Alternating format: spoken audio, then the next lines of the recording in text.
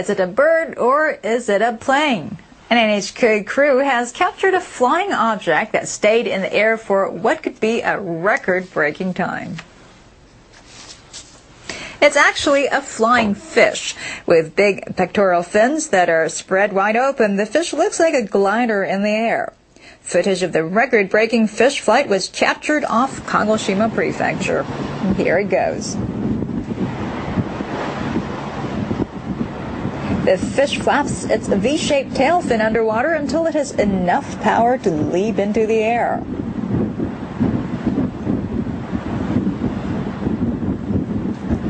Amazingly, it keeps up with a ferry that is traveling at 30 kilometers per hour.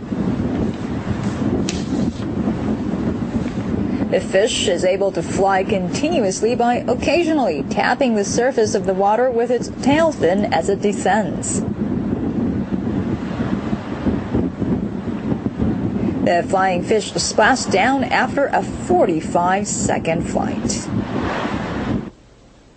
An expert says this flight time beats the previous record of 42 seconds, reported by an American researcher in the